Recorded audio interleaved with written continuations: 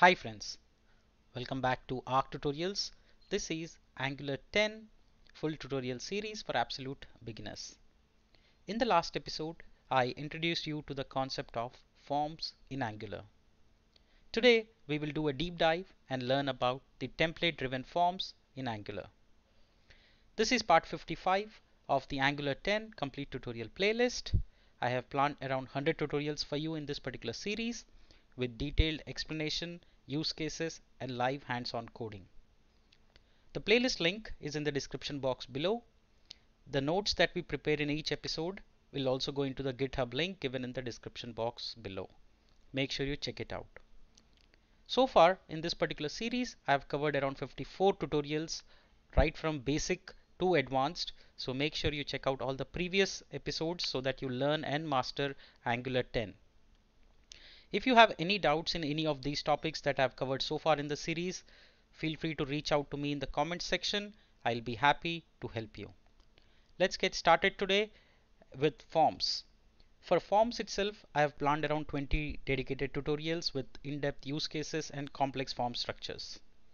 If you have certain use cases that you want me to cover, I'll be happy to add them to the list. Make sure you use the comment section to let me know what use cases you want me to cover. Alrighty, let's start with template driven forms. So what are template driven forms? Template driven forms are a way through which we can easily achieve forms in Angular. Right? They are easy to use, they are simple and straightforward. For the very reason that all the code that we write for forms will be in the template file. Or also we can say that the forms are created in the HTML template file. These forms, the validations that we apply will be HTML5 basic validations which are provided by the HTML5 as attributes. Like for example, required, minimum length, maximum length, etc. The beauty about template driven forms is that the forms are tracked automatically, right? Which means you don't have to write any custom logic to create a form or track it. They are tracked automatically. We can also get the states of that particular form, like for example touched, dirty, pristine, etc. Remember that whenever we talk about template driven forms in Angular, we make use of two-way data binding technique. What is two-way data binding? I've covered that in the previous episodes during the data binding. Make sure you check it out, but I'll do a quick recap here when we do hands-on.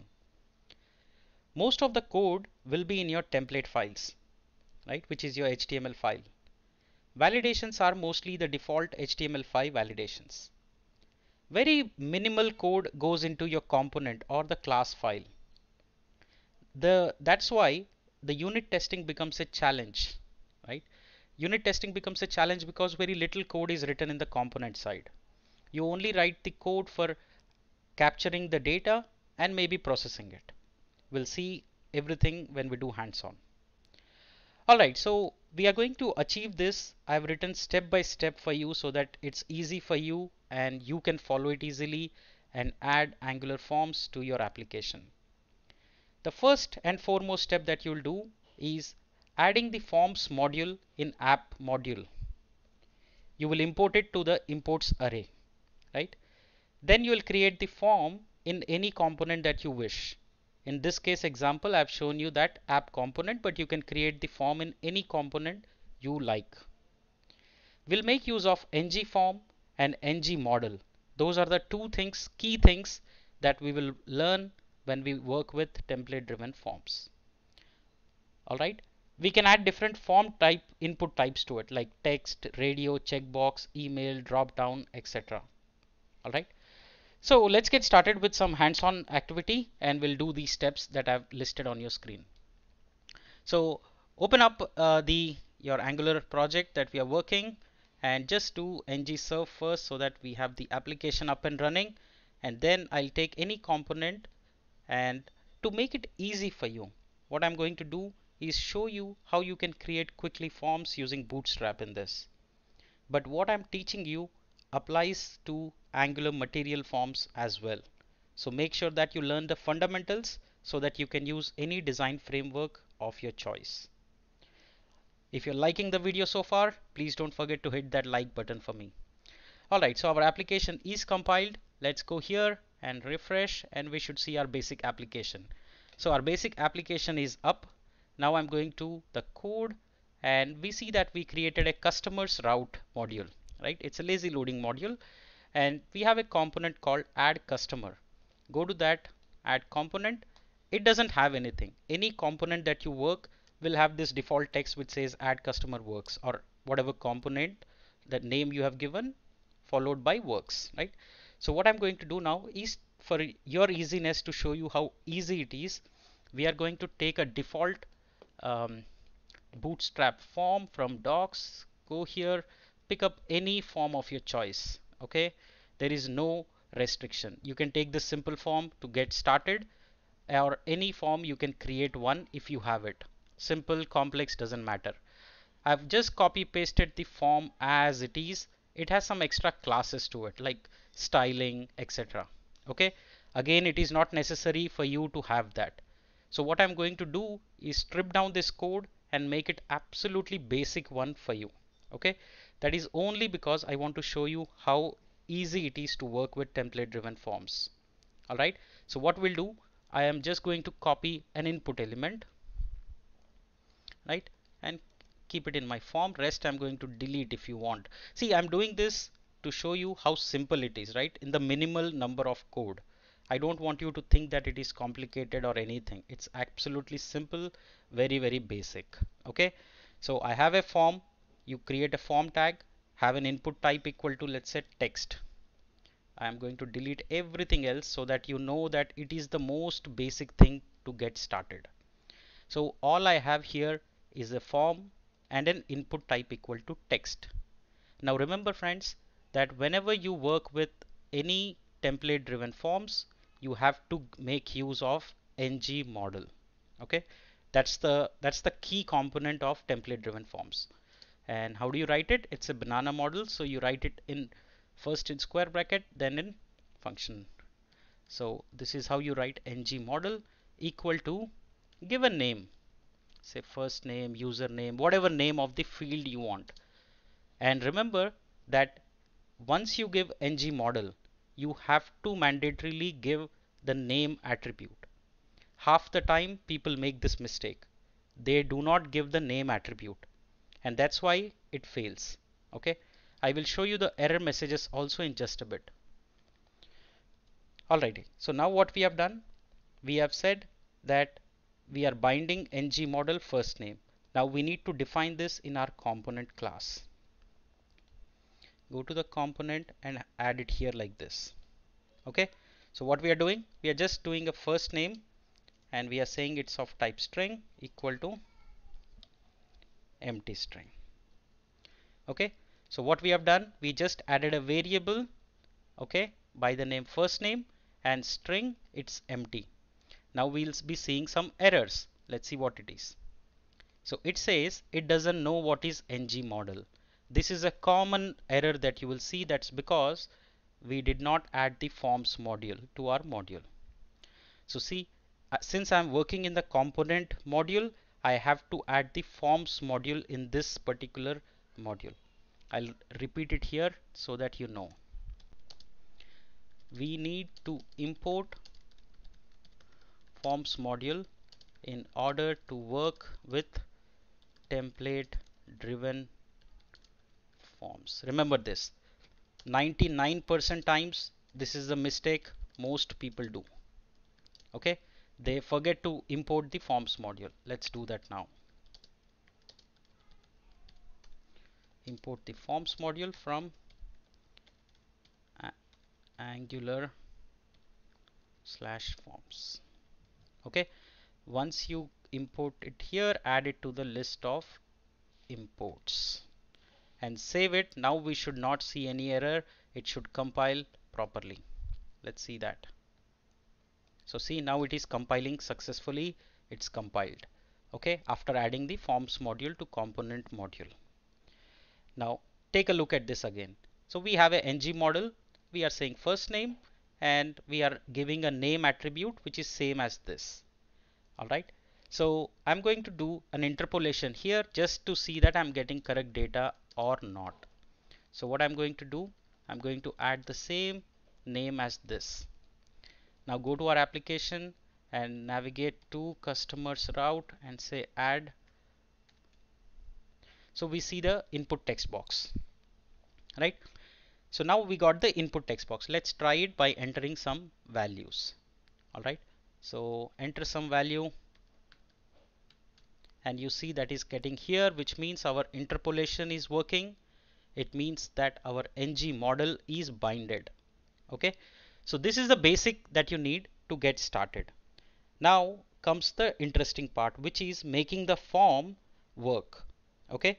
So how do you make it work? So there is an attribute that we need to give to make our form and tell it that it is of a type ng form. Okay. That's the most important piece. Half the time we miss that. So let me show you that by how you can add a simple form, right? So what we are doing is a very simple one. So let's get started here and I will add the form writer now. So go to your code here, right? So now we are telling what is this? This is not a normal form, rather we are saying that it is going to be a ng form, right? It's going to be ng form since we imported it. But before that, we'll create a template variable through which we will refer this form.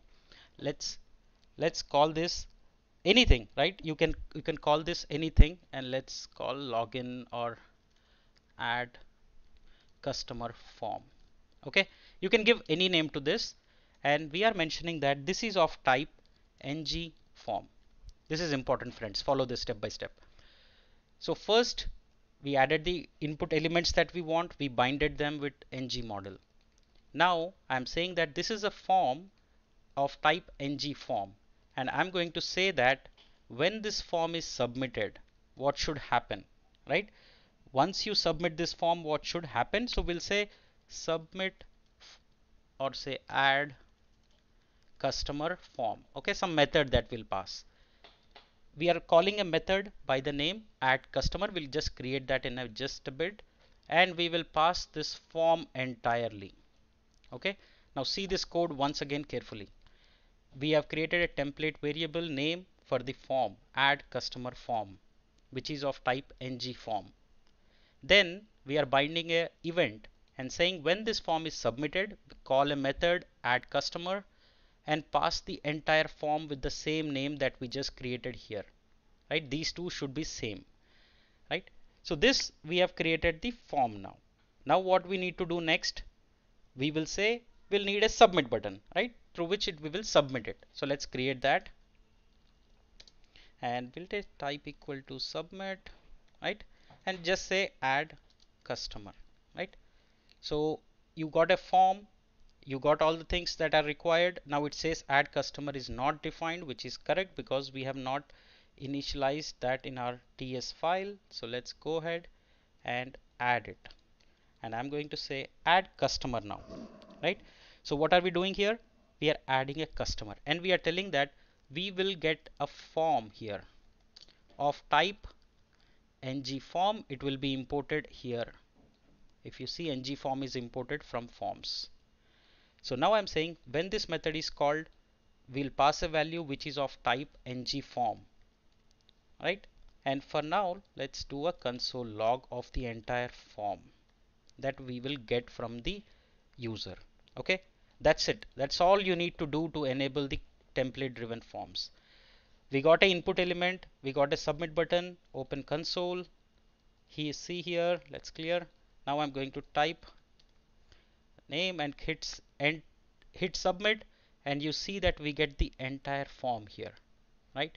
That means now we get the state value, we get the value of it, we get the form, everything, right? So now if you say that I don't want the entire form, I just want the value, right? Now let's see, enter some data, hit enter, you get the form value. See again here, we get the first name, captured the value whatever is entered by the user, right? So this is an input text, you're capturing the value. Now similarly, if you have other fields like other elements. Now you will say this was an easy use case where we did text. Now I'm going to do say radio button, right? And I'm going to call it or say checkbox or whatever you want to call it. Let's say checkbox, and I'm going to say terms. I want the user to accept the terms, and this I'm going to add it in my TS file here and call it boolean, right? Terms, and we'll call it boolean, and we'll give an initial value as false.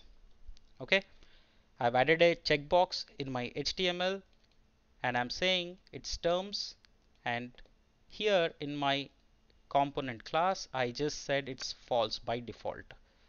Okay, so let's add some break so that you can see it. Again, I'm not going into designing for a purpose because I want you to see that it's just a simple form. You can design it any way you want um, in terms of design wise. Terms and conditions, right? You will say accept terms and conditions, and now you see we got the basic form arc tutorials, and let's clear this, and I am accepting the checkbox and hit enter. Now you see terms is true, right? So similarly you can add any input element to this, right? So for example, you want to have a select drop down, that's also fine, right? Again you will say ng model and name, right?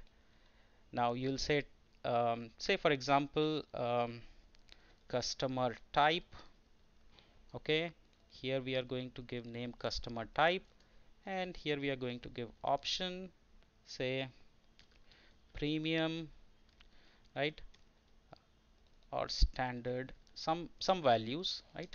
You'll have value equal to 1, you'll have value equal to 2, right? So now I'm binding customer type, so go add it to the component class, say that it is of type string and default value is empty.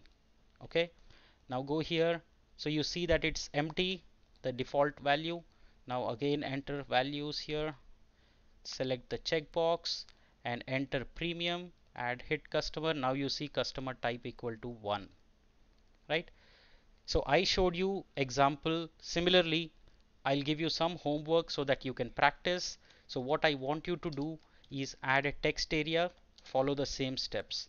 Add a radio button, follow the same steps, right? These are the common input elements that you would use in your forms. You got text box, you got checkbox, you got drop down. You'll add a text area like this, right? And you'll again give some ng model value type like this. Okay, and you here you will say description or any name that you want, right? Now you got it, add it to the template here and make it a string, make it default empty, right? So now you have the text area also in your form through which you can get the value. Go back here, enter some value, accept checkbox, drop down, enter some value in the text area, hit enter. You see description captured right here. So what you learned just now is how to add the HTML inputs. This is your static template driven forms, right? You are getting all the forms created right here. You are capturing the value in your component class. Ideally you would do validations, you would do some data processing like checking whether it is all correct, some meets your standards, then call API to save this data, right? That's the standard process. We will do that when we start services. For now we are just capturing the values. Okay, go ahead, give it a try. In the next episode I'm going to show you how to add validations to this very form. We will do different types of validations and get it working. I hope you like this video. I hope you learn from this video. Ask me if you have any doubts. I'll be more than happy to help you. Thank you so much for joining. If you like my work and tutorials, please do consider buying me a coffee at buymeacoffee.com/arctutorials. I'll see you in the next episode. Stay tuned and we will learn entire Angular and master it. Thank you so much for joining. See you in the next episode.